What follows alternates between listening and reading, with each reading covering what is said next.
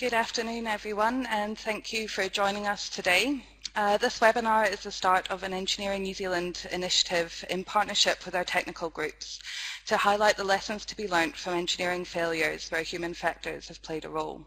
And this is really about learning from those mistakes and not placing blame. So we're really excited to be kicking this off with Gordon Hughes and Glen Koorey today, and they've both been instrumental in bringing this initiative to life.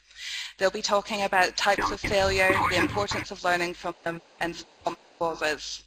And we'll continue with the initiative in the new year with a number of webinars and case studies from our technical groups on a monthly basis. And the case studies will also be available to view on our website in due course. If you'd like to know more about the range of technical groups under the Engineering New Zealand umbrella, we'll pop a link down in the Q&A box below. So please feel free to ask some questions throughout the presentation today, and Gordon and Glen will get to those at the end. I'll now pass over to Gordon and Glen to get started. Thank you. All right, thanks everyone. I'm Glen Koorey. I'm going to start off this presentation. It's going to be a bit of a tag team this afternoon. It's really good to see some pretty impressive numbers still joining us as well. It's good to see the interest in this. I'll let Gordon explain sort of his backstory as to how he came into this later on, but I suppose from my perspective, I used to work at the University of Canterbury teaching there, and about 7 years ago I was teaching a final year course in professional engineering development, and one of the things I got quite interested in was this area of engineering failures and how we didn't actually spend a lot of time really looking into what happens when things go wrong and what we can learn from it. So I developed a bit of material at the time. Some of you may have been former students of mine and remember some of that. And it was certainly something that stuck with me as thinking this is something we should do a lot more of in the industry, making people understand the lessons that can be learned from as much the things that go wrong as well as all the things that we celebrate go right as well. So this is very much an introductory presentation. We're hoping it'll be the start of a series of presentations and webinars from different technical groups to get down into some of the detail of specific disciplines as well. And I'll apologise in advance that bits of it are probably a bit wordy as well. Unfortunately, we've pulled this together a bit last minute, and you may just have to bear with some of the wall of words and places. So here's what we're going to go through today. I'm going to start off with just sort of talking about what we actually mean by failure. There's actually quite a few different ways we can sort of define it and look at some examples there. And then I'm going to hand over to Gordon, who's going to start looking into the question of why we'd investigate failures and introduce you to the Swiss cheese model of failure as well.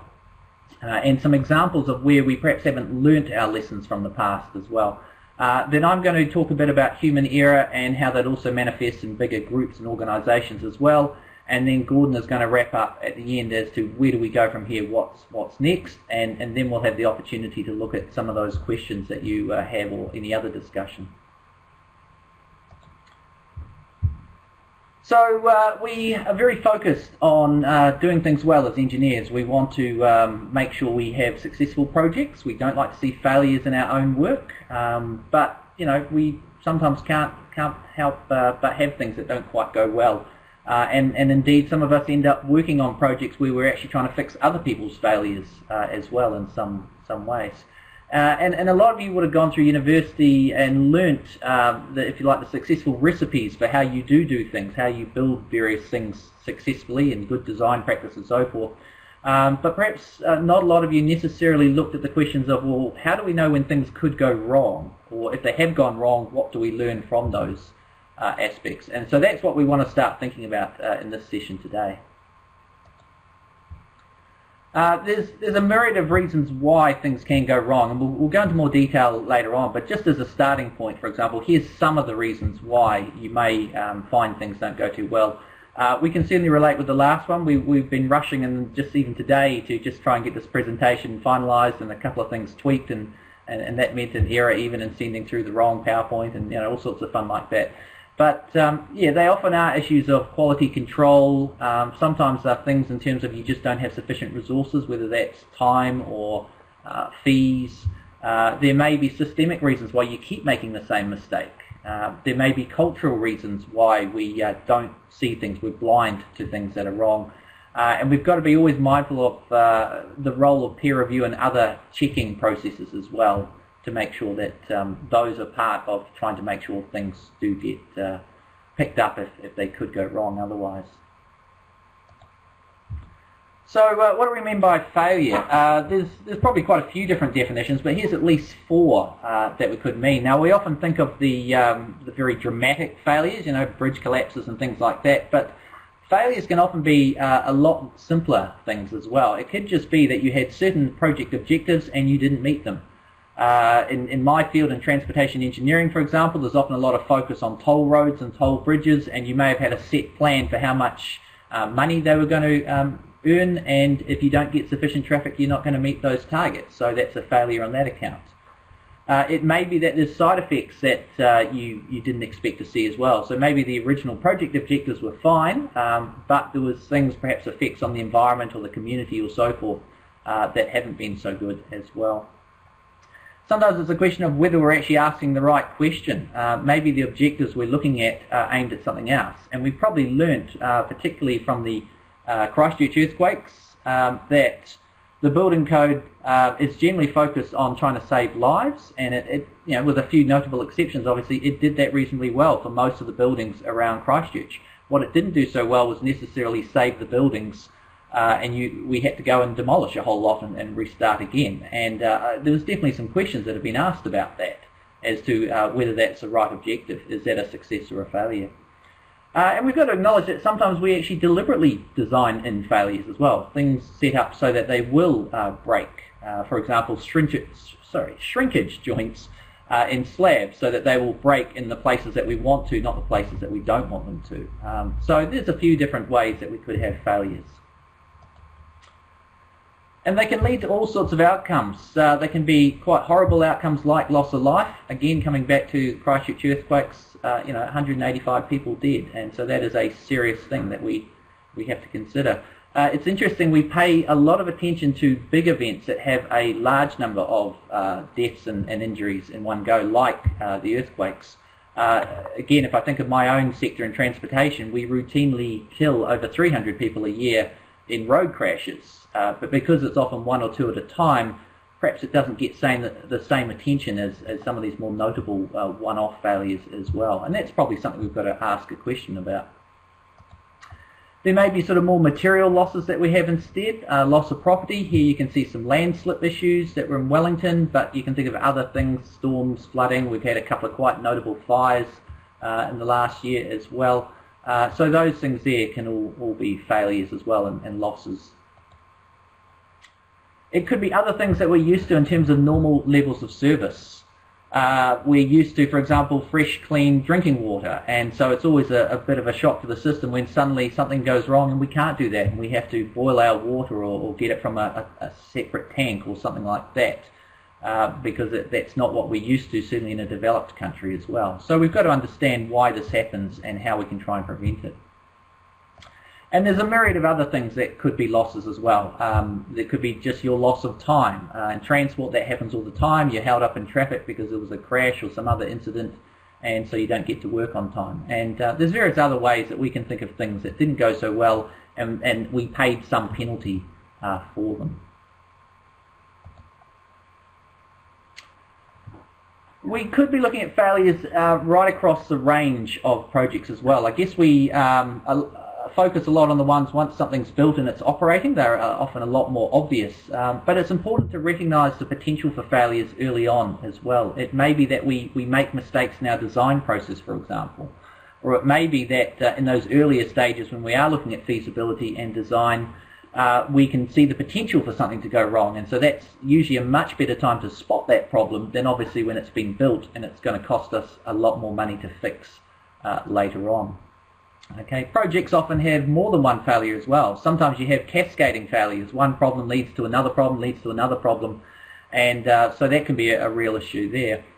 And we've got to be mindful that we'll have different perspectives as well. So what might work well for one group may not be for another. We might create a waste treatment plant that for most people in the city is working really well. It's treating their waste. But maybe for the neighbours, they're not very happy because it's too noisy for them. So can we get a win-win where everyone is happy and we don't have some successes and failures as well? If we think of a lot of what engineers do, we cover a range of infrastructure options here. Now, obviously, I'm a civil engineer, so I'm somewhat biased in that space, but if we think of any of the engineering disciplines, there are various things that you're often working on and developing. And if we take something like, say, a standard greenfields development, there's a lot of bits to that puzzle. There's new buildings, there's new roads and paths, there's various pipes that need to supply things, electrical power, and there's a whole bunch of things that could go wrong, basically. That is the question, what could go wrong? And if you're planning this development, you've got to be thinking through what are those possibilities and trying to prevent any of them from causing a problem.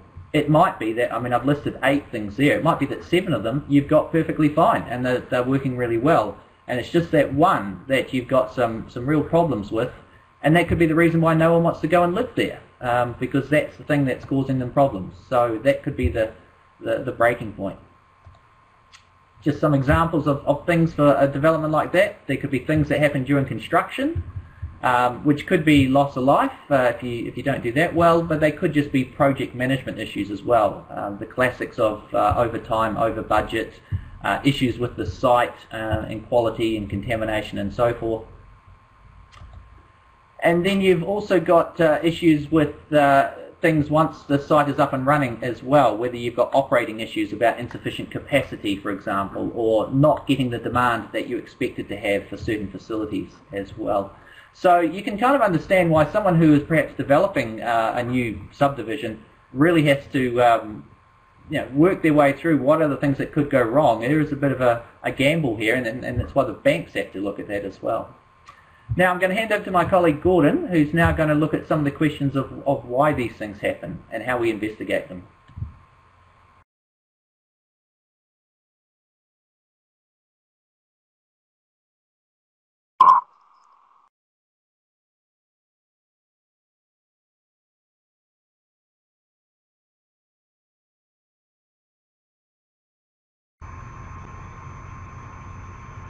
Might need to unmute. There you go, Gordon.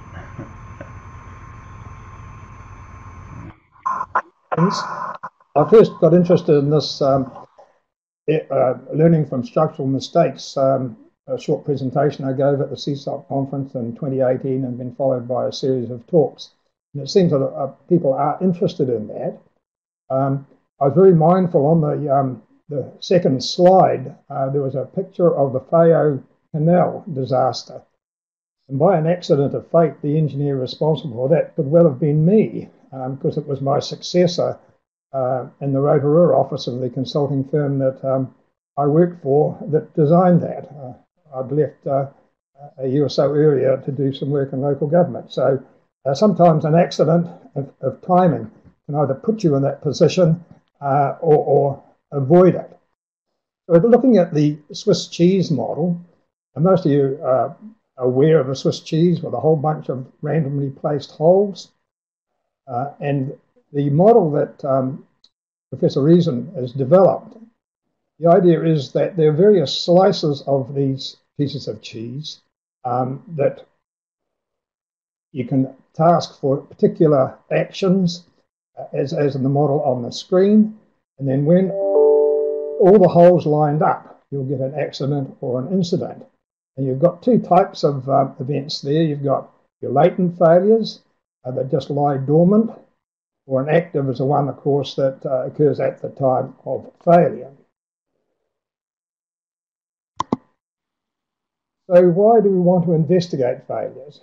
I guess the main reasons, of course, are so we can remove them, mitigate, or at least know how we're going to respond to them in the future.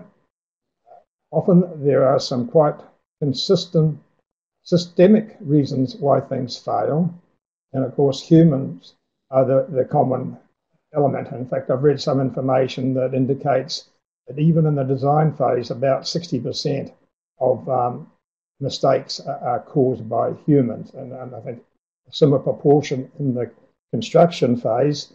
So really, the biggest problem is human. To investigate failure, figure out what went wrong, how and why. There also is society's wish to blame and punish people, and we hear that all the time, just on the radio today, about people, about as far as the Whakaari White Islanders. They want to have people to blame. Sometimes I wonder whether that's a good thing, but that's a societal issue. Of course, the other big reason to investigate failure is to identify how we can avoid that in the future. This is a quick definition of a mistake. It really is an indicator of one's knowledge. Learning takes place where a mistake's identified, its producers are identified, and it is corrected. We're learning from failures. As Glen's already said, in the standard teaching mode, we tend to learn from things that have gone well. But in actual fact, there's research that indicates we learn better and have a better understanding of things if we actually learn from mistakes and failures. And that often leads to an update of design standards and codes. But they can take a long time, and that can lose momentum and public support. There's sort of a hiatus of any preventable action. Now, for example, CSOC issued interim design guides following the Christchurch earthquakes because CSOC knew it was going to take a time, quite a long time as it turned out, before the standards and design codes were modified. And sometimes, of course, there may not be any mandatory requirement to take action from inquiry recommendations. And again, the Royal Commission on Canterbury Earthquakes comes to mind. Not all of their recommendations have been implemented. Question: does the memory of failure fade with time?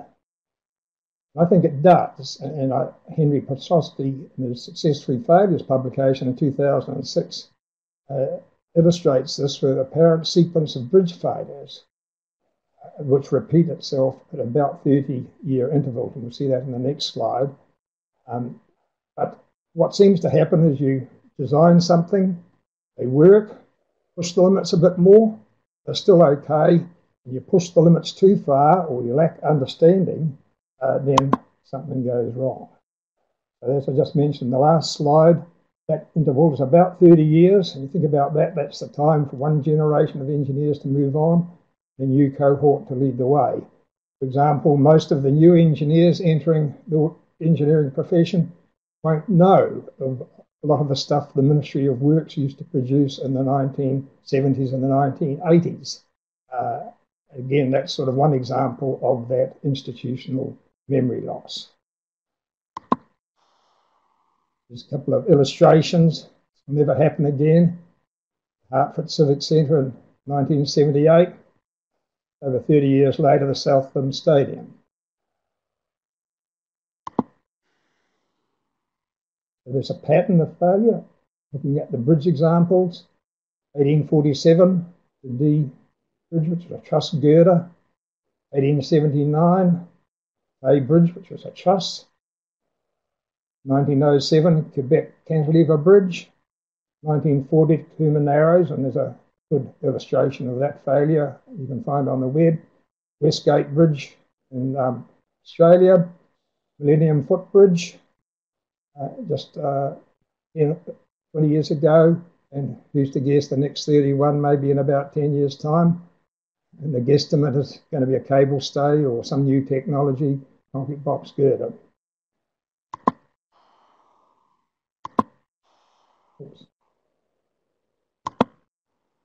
So is this next one yours, is it, Glenn?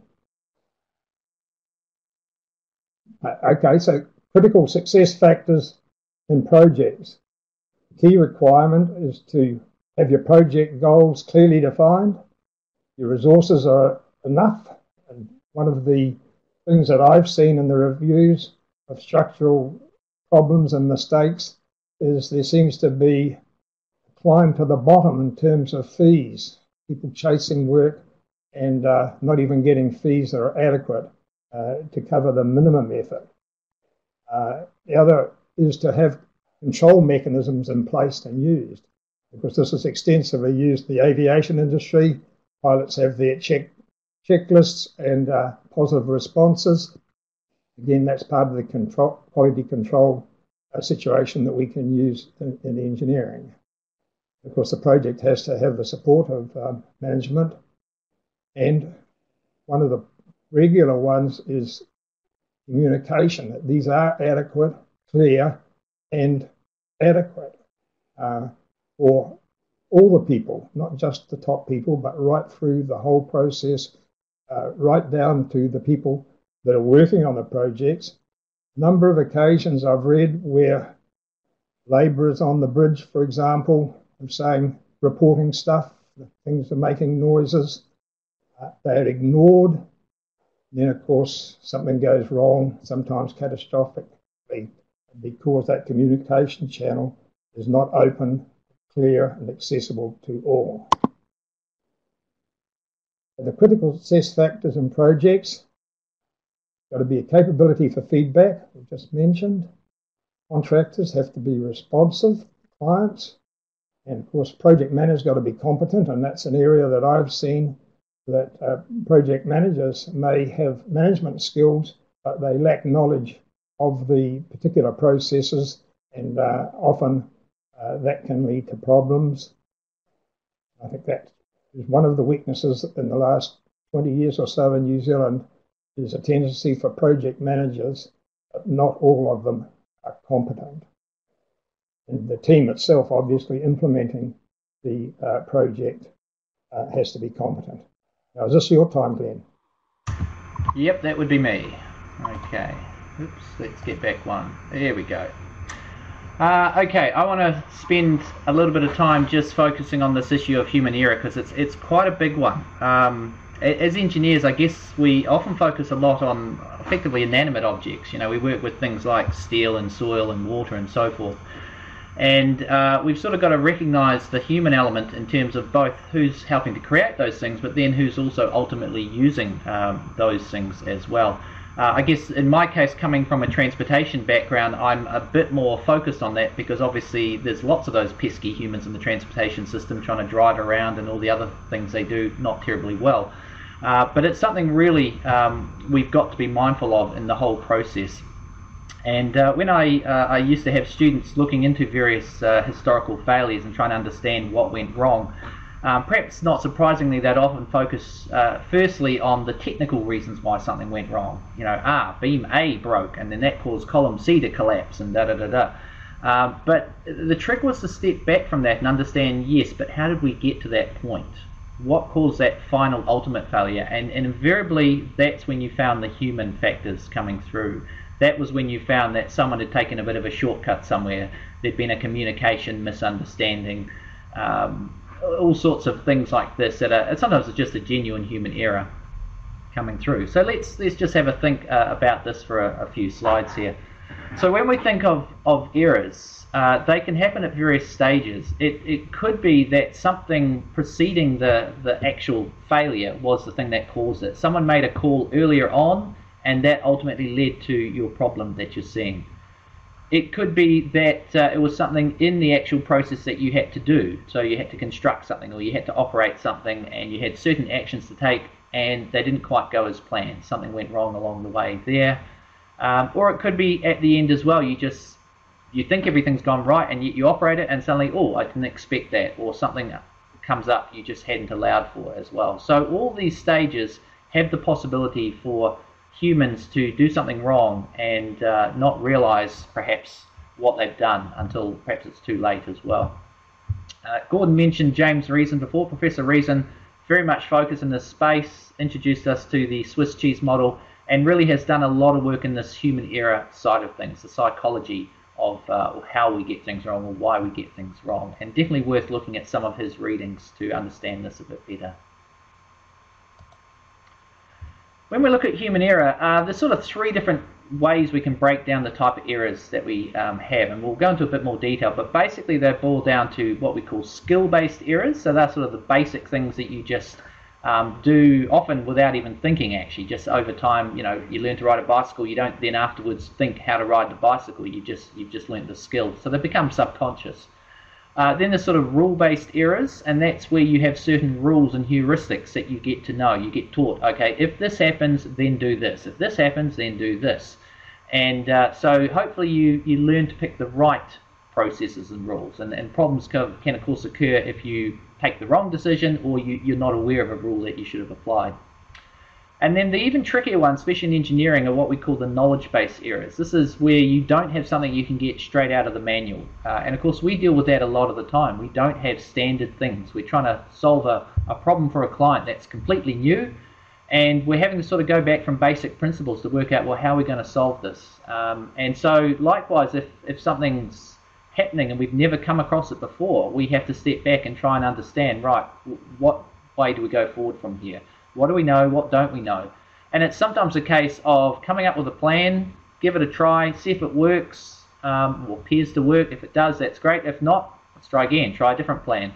And you're relying on your knowledge, you're relying on your experience to you work your way through those kind of ones. So the first one's the skill-based errors, and they're what the psychologists would call action slips or lapses. Okay, they're just common mistakes that we just make all the time. Sometimes because we weren't paying attention, sometimes because we were paying too much attention on one thing and not on other things around us as well. These are sort of some of the standard definitions of things where we do get things wrong. Sometimes it's old habits are hard to break and we end up doing them on something new when we shouldn't have done. The classic I find is I've switched cars, and so now I've got to remember that I change indicators with the left hand switch, not the right hand switch, you know, things like that. And there's all sorts of these ones that are just the frailties of human beings that we muck things up, we get things mixed up. A few more there as well. We might just forget to do something. We might do something we've already done. So there's all sorts of things. The advantage of most of these things is that usually we're pretty quick to identify them, because usually there's some kind of response that we see, some kind of reaction, and we go, oh, hang on, that's not what was meant to happen, and you realize what you did, and you can then very quickly rectify it, hopefully before there's a problem.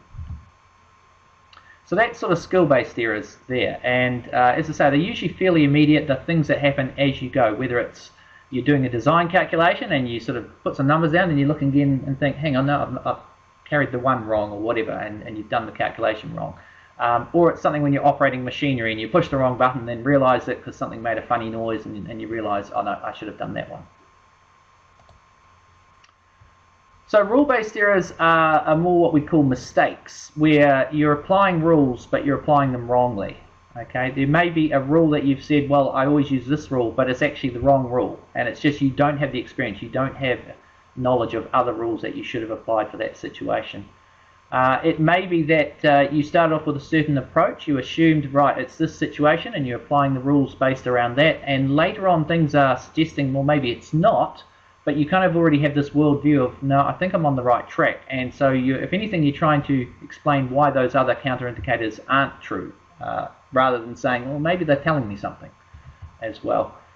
A real classic one with complex situations, and engineering is a lot of that, is just having too much information. And that might mean you don't notice the crucial bit of information, you're too focused on something else, or you don't actually know what is the crucial information. You don't have enough experience to know that one's important, that one doesn't really matter if we get that one wrong. Okay, most of these things here are really about training and experience. So certainly as you've learnt in your tertiary training, and then as you move on to your on-the-job training as well, you typically get better at a lot of these things. Okay, you don't make the same silly mistakes, hopefully, over time, because you learn to know what works, and it almost becomes second habit. You can very quickly understand the situation. The third one is the knowledge-based errors, and when we look at major failures, it's usually these kinds of situations that contribute to it, because they're often quite complex systems and we haven't seen all the pieces of the puzzle, and we've really had to rely on our knowledge, and indeed the collective knowledge often of a team, to understand what's going on.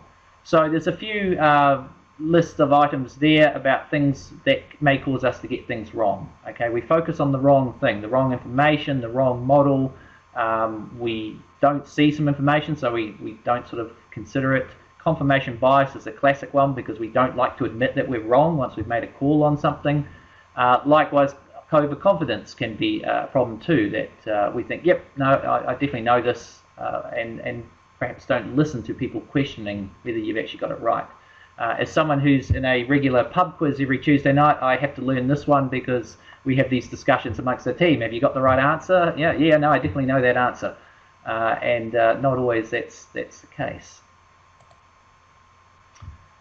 We as humans, we have lots of built-in biases, and that is the problem. That can blind us to where we should actually be checking or questioning ourselves a bit more.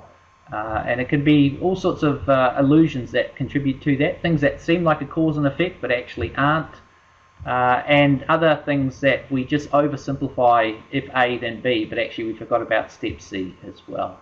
Okay, and yeah, they're complex issues to fix at the time, and certainly to even diagnose later on. Some of these major inquiries of investigation, trying to understand, like the Christchurch earthquakes, there's a lot of complexity there to understand all the pieces of the puzzle and what led to it. It takes time. That is why some of these inquiries do take years, because there are a lot of pieces to work out going through. So how do we reduce these errors, or at least the effects of them? As much as possible, we want to come up with ways that we can make it easier to identify them as we're going through and get rid of them from there. So as I say, the first type, the slips, they're the easiest ones, usually because they're obvious straight away. Usually you recognise them. You don't even need someone else to point out the problems of it. The other thing, I guess, is we need to identify things that seem a bit strange or unusual. If there's a success, or it seems like a success, but something's a bit unusual, it's perhaps more successful than normal, or something like that, we perhaps want to just have a check on that and see if there's something going on as well. The other problem we can have is that, and you saw the diagram of the Swiss cheese model, we have what we call active and latent errors, and the active ones are the ones that ultimately cause the problem, but it may be because there was a few latent ones hiding there as well that we hadn't even noticed. They just sort of sat there and they were fine, perfectly fine, until someone did anything about them. If you think of something like asbestos in buildings, for example, and people get very worried about that, and yes, if you expose it, it's a real issue. If you keep it contained, it's generally okay until you expose it. And so if you like, it's almost like a latent error in effect. It's until you have something else that causes it, like you accidentally punch a hole in the ceiling, it's potentially okay, but it's still there as a latent risk. As much as possible, if you can get fresh pair of eyes, this is where audit and review processes are really important, that you're getting someone else to understand and walk through what you did to try and see whether they can see, yep, the process, or the thing you can't see, the reason why something's not working and you're too focused to it, you can't see the wood for the trees. Maybe someone else further removed can actually look and go, ah, no, I see your problem right there. So ultimately it's all about some kind of feedback mechanism. And you've got to work out what that means for your industry, whether it's a personal feedback mechanism, some kind of automated feedback mechanism, physical one. But you've got to look for something that then helps you identify where things are not what you expected. Okay, you expected something, but what you're observing is something different, and they're the red flags that you've got to be looking for. Okay, so how do we prevent them? A lot of it is training and practice. Continuing professional development, more working on the job, more experience of certain things, they'll all keep making you better. That certainly helps. Having the right environment, having an environment that encourages people to make mistakes and you don't get wrapped over the knuckles for it. People say, oh, well, you know, you'll learn next time. You want to have good supportive environments and employers that will do that as well. Some situations you can set up simulators, and we know that that's done a lot in the aviation and aerospace industry. You know, the astronauts used to test every possible scenario of what could go wrong trying to get to the moon or wherever, just so they knew, you know, in case that did happen, yep, they tested that, they'd had experience of how that could go. A lot of it comes down to design as much as anything. If we can just come up with better tools to work with, okay, whether they're electronic tools, physical tools, things that just make it easier for us to pick the right option, make it hard for us to make a mistake, basically. There's all sorts of check systems as well that can also help us pick the right thing, or look for what errors we might have as well. There's different ways we can often try and steer people to making the right decision as well, using certain constraints. We certainly do that in transport all the time, trying to direct people to the right part of the road. And standardization also has a lot to be said for it as well. If we can have things that everyone is familiar with, then we're not trying to use an unfamiliar tool and a greater potential to get it wrong as well. Okay, so all those things can reduce our errors, but we've got to keep remembering we are human. Okay, and being human, we do make mistakes. We cannot get a perfect system where we won't make some kind of mistake or lapse. And probably our bigger focus then is how do we minimize the consequences of when we still will inevitably make those mistakes. Okay, so we have to allow for that. We have to design for humans being fallible and vulnerable as well. Okay, we get things wrong, and when we get things wrong, we can get seriously hurt as well. So there's different ways we can do that. We want to have backup systems, whether they're human backup systems, someone else checking for us, or an automated system checking for us. We want to have that built-in redundancy. Or we want to have systems that prevent us from doing things that are unsafe. Okay, there's a reason why we have safety locks on certain systems, so you don't accidentally push a button you shouldn't. Okay, trying to minimize or simplify the environment as well. So trying to do one thing at a time rather than having to juggle 3 or 4 at the same time and the chance of getting one of them wrong as well. Perhaps recognizing when we need to give ourselves an extra factor of safety as well, because it's a situation that perhaps requires a bit of extra protection from the possibility of going wrong as well. Automation has its advantages as well. Certainly it can simplify and get rid of some of those human factors. We're seeing a lot at the moment in transport talking about driverless cars, automated vehicles, but we're also seeing suggestions that they're not necessarily the panacea as well. So you've got to be a little mindful of where they work in some situations, but not necessarily solving all the problems there. And we've got to look for opportunities to try and introduce additional protection as well. So if something does go wrong, we've got either protective equipment or protective barriers or something that is going to minimize the harm if it does go wrong as well. There's lots of options we've got to design these into our systems, basically. Okay, just want to finish up thinking about sort of humans in bigger groups as well. So we usually don't work on our own. We usually work as teams. That's a good thing because we can get the benefit of lots of people. But it does mean that then we have the complication of how those groups work together as well. Group dynamics is quite a complex thing to understand, and it's often a reason why things do go wrong. You can get good results, you can get good productive input from people, but it can also mean that any individuals who say, I've got a bit of an issue with this, they may feel that they're stifled a bit because everyone else is sort of going with the flow as well. And this is the classic thing that we call groupthink. If any of you have ever read the story behind the Space Shuttle Challenger failure there, basically the decision to launch on what was a fairly cold morning led to the O-ring failures.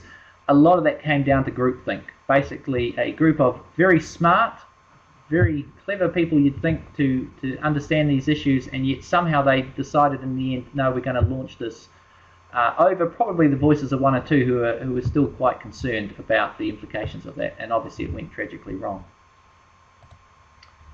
So we've got to be careful of groupthink. We've got to recognize that it may happen. Okay, and sometimes it's a case of you think, well, having many heads is better than one, and so this should be a great group. We should be able to do wonderful things. But you've got to be a little careful of that because it can mean that you get too overconfident. Okay, you think you're the greatest group, you think you're the right group, you're making the right decision, and that can mean you can take shortcuts. Okay, both in terms of risk and ethical issues as well.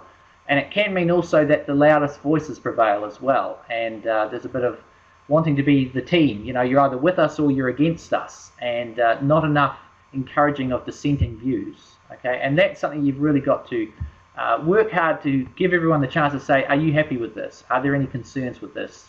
That's how you make groups work well, that you actually do tease those things out as well. Otherwise, you have this very great potential of getting things wrong as a group. This, of course, can extend even broader than that to organisations at large as well, which really are just giant groups or collections of groups there. And there's a lot of things within organisations that can lead to real problems that ultimately lead to a safety issue as well. And that's right from the top down. The top has to lead this. So if you're involved at fairly senior management, then you need to recognise your role and how do you get this right.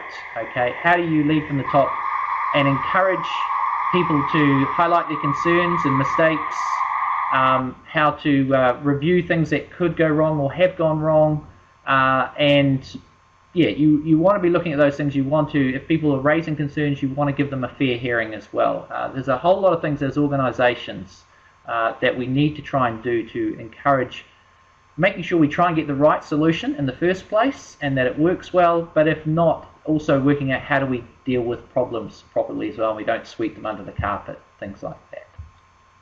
Okay, so I'm going to leave it for there, so you could do a whole session on the human factors alone, but I'm going to pass back to Gordon now to look at the questions of where we go from here.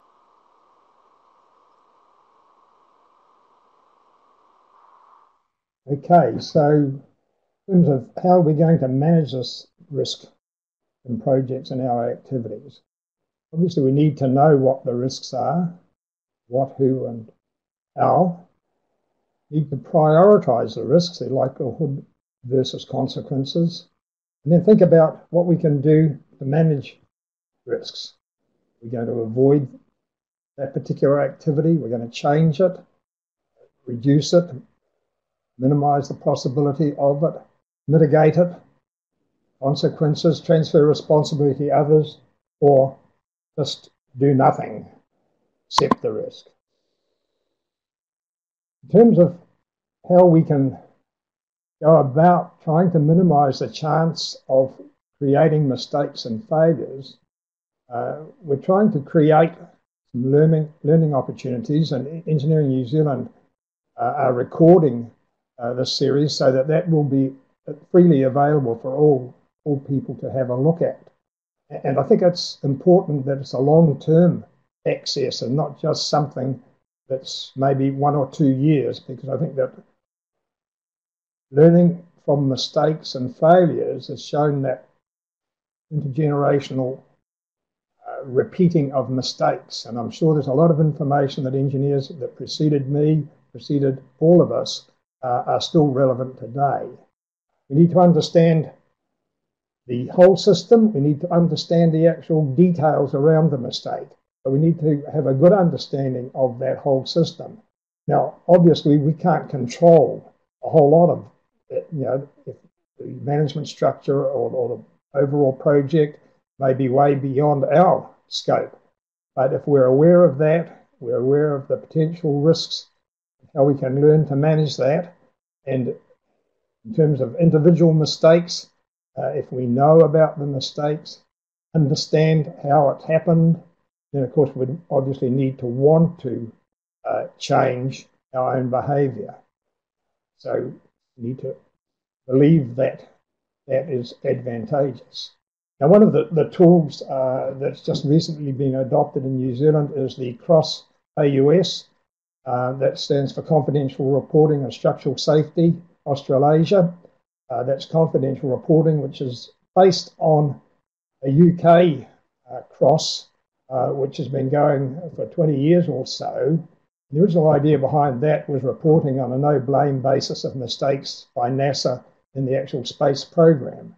That's been really successful and just recently launched in New Zealand. New Zealand has just had 3 representatives of their panel that investigate those complaints, the confidential reporting. So expect to see a lot more as far as the structural engineers are concerned about that. And if you don't already belong to CROSS, it's free. You can go to CROSS-AUS or just simply CROSS and get onto their website, which is being updated in March and will be easier to use. In terms of improving our QA, quality assurance, don't make it too hard. I think we've got to get back to, as Glenn was saying, the fundamentals of what we're trying to do. And if it's structures, and that's my field, try and feel how the structure is going to respond, even just using simple stick drawings. But I think that applies to any system. Do a bit of a sketch and try and figure out how it all works and what we're doing, how that fits into the whole system.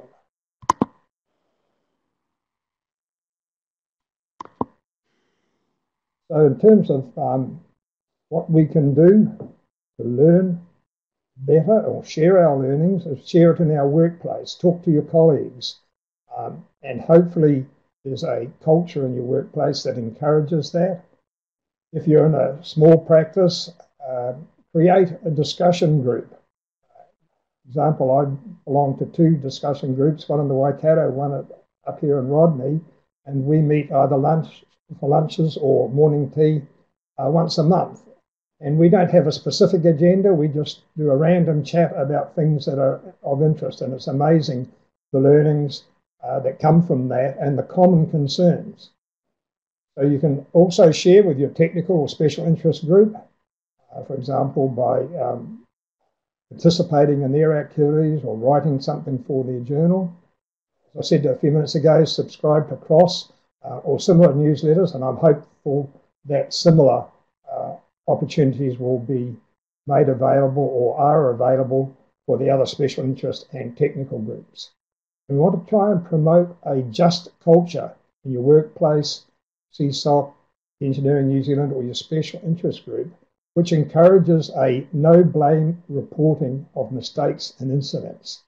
Now, I know this whole business of liability comes into this, and I've certainly, over the last few years, have managed to get around this, that when you sign a confidentiality agreement for legal proceedings or insurance claims, is to put a proviso in there that you can share the learnings that arise from those incidents on an anonymous basis, on the basis that that is to promote learning and to avoid or minimize the risk of future mistakes. So the just culture, which is a reasonably new thing, aviation industry is promoting it in a fairly big way, and the Engineering New Zealand are really keen to try and promote this. So it's trying to create a culture in which frontline operators or others are not punished for their actions, omissions, and decisions taken by them that are in line with their experience and training. Obviously, where gross negligence takes place or willful violations and destructive acts, these are not tolerated.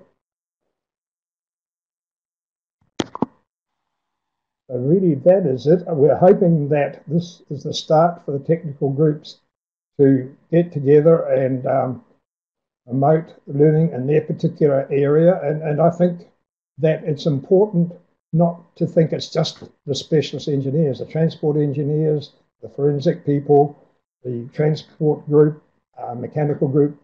Well, I think we'll find that a lot of their learnings are applicable across the whole field, particularly in the systemic type of things. I think now we're open for questions. Thank you very much, Gordon and Glen, for a really informative presentation this afternoon. It was brilliant. We do have a couple of questions for you. The first one, I think, is very interesting. Interested to hear your responses to this, and it is, will my reputation suffer if I share a failure?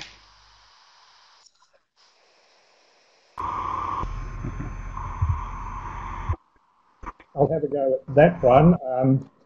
I think that's probably a really common concern, and the talk that I give to given to the structural engineers, I start the talk by acknowledging a mistake I made earlier in my career, which led to me being in court, and the court actually found against me. But there were some really valuable lessons, and I don't believe that if you share it in an appropriate way, that it will. In fact, I believe that it will enhance your standing and reputation. But unless we have a just culture in the workplace, there could be some adverse consequences. So I think the just culture comes first. I can understand people being reticent about sharing. Particular experience I just described, it took me about 40 years to share it. Thank you, Gordon, and I think that's the very reason why we have established this initiative, is to start the conversation and make it a nice environment to be able to share those failures and the learnings too. So we've had a couple of requests for your contact details, both Gordon and Glen. Would you be happy for us to share those following the presentation? Great. So we'll share those along with the recording. Yes. If anyone has any further questions, please pop them into the Q&A pod. We'll just give it another minute or so. Perhaps while we're waiting for questions, I'll just expand on the comment that Gordon just made before. I think certainly there's perhaps a difference in terms of where you are in your career, whether you're fairly early on, perhaps still aspiring, climbing up the ladder, and perhaps towards the end of the career when you're perhaps more comfortable about able to reflect on some of those things in the past. And that is certainly a personal issue people are going to have to face. The other thing, I guess, is thinking about the audience, as Gordon said, and it might be that within companies, within organisations, that's a good starting point, that if within groups in companies you can have quite honest chats and say, oh, we didn't get that right and how do we fix that better, you may be comfortable doing that before you sort of step out and go to perhaps a wider forum within the industry as well. So, baby steps. We've got to acknowledge these issues going through. Confidentiality might be another reason why some things you a bit hesitant about how much you can say in the public arena. That's definitely an issue that we've had a few people ask us about, is how do we deal with that in perhaps making case studies, for example. Thank you, Glenn. We have another couple of questions here. What is your feedback for a project if the design engineer is not the construction monitoring engineer, especially if there's question marks on consented design work? Perhaps a question for Gordon.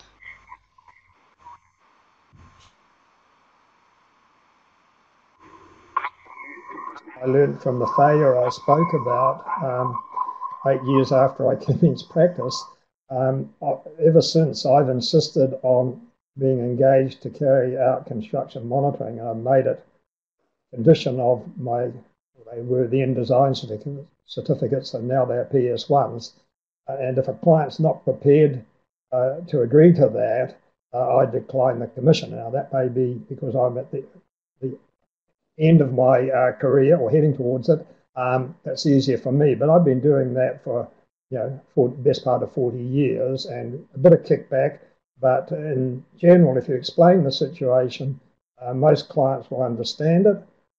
They might begrudge the extra money, but if it's on the basis that they're going to get a better job, a more reliable job, it can be sold. And I've certainly managed to do that probably 90% of the time. Thank you, Gordon. Under today's competitive commercial models for investigation, design and supervision, arguably design rigor and sufficient supervision input is always going to be compromised by fee limits.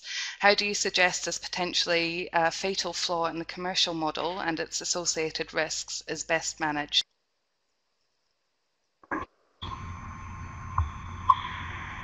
That's a very, very difficult one. I think a lot of minds that are probably brighter than mine have addressed that issue without coming up with a solution, because sadly too many people do compete on fees on the commercial model, and a number of clients are not really informed enough to realise that what they should be looking for is quality, not just in the short-term design but in the overall project. I think some government departments are doing that. Glenn may be in a better space than me to answer that, but I think you've just got to say there's a point which you won't go below. Yeah, I mean, we definitely find the difference in some clients who sort of, I guess, appreciate the time and quality of what we're providing versus, who can provide the lowest cost. When we can, if we lose it, we sit there thinking, how on earth is someone else delivering this for less? And you feel like there was probably some corners cut somewhere. So it is partly that, dare I say, education of clients, and that might be something better done as an industry rather than perhaps individual companies as well. There's always the accusations, I guess, of self-interest. We just want more money, but I think we need to identify or explain to clients the importance of it, and perhaps pointing out from some of the examples where things have gone wrong. Maybe this is where, as we build more case studies, we can point out some of those systemic failures, and hopefully then some of the clients will be able to see that and go, okay, I better make sure we don't do that as well. So there's a request here for a link to Cross Oz. We have put a link in the Q&A box there, which you should be able to see, but we'll also circulate the link in the follow-up with the recording. Another question here, there seems to be a conflict at time where ability to share lessons learned is prohibited as a result of perhaps a confidential insurance issue or other settlement, and how do we get around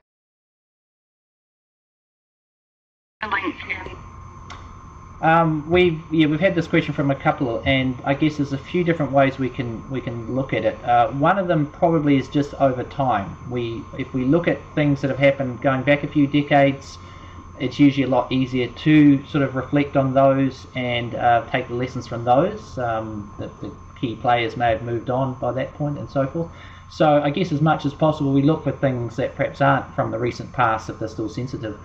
The other thing is just how much we can anonymize situations as well. So if we're developing case studies, how much can we make them generic? You know, City A, a building in City A had this happen to them or whatever, to perhaps try and get across the key lesson, which is probably not to point a finger at someone, but to say, actually, there was this systematic issue that caused this problem. And that's what the takeaway lesson is we want you to have, not that such and such consultant's a terrible person. So it doesn't mean it's easy in every case, but I guess we'll see as we have some of these technical groups developing.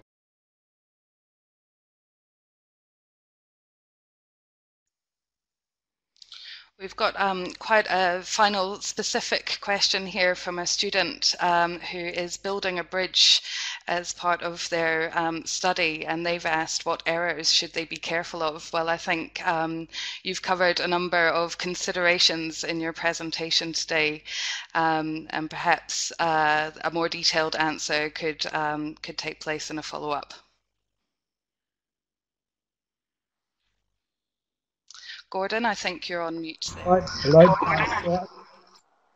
So simple. Make sure you got your loads right. You've got your load paths right.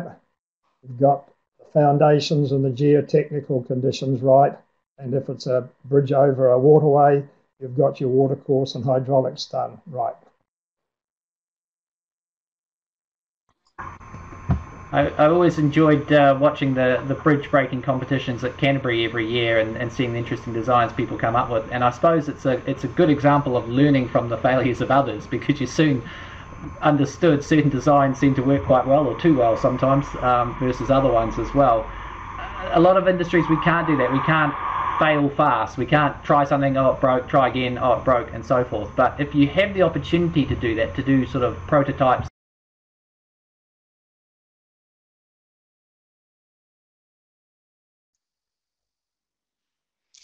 well, I think that concludes the session for today. Thank you very much, Glen and Gordon, for your presentation, and we'll look forward to hearing a bit more from you in the new year, followed on by our technical groups. So thank you everyone for joining us today. Keep a lookout in your Engineering New Zealand news, your technical group news and branch information. We will share with you as soon as we have some new dates confirmed.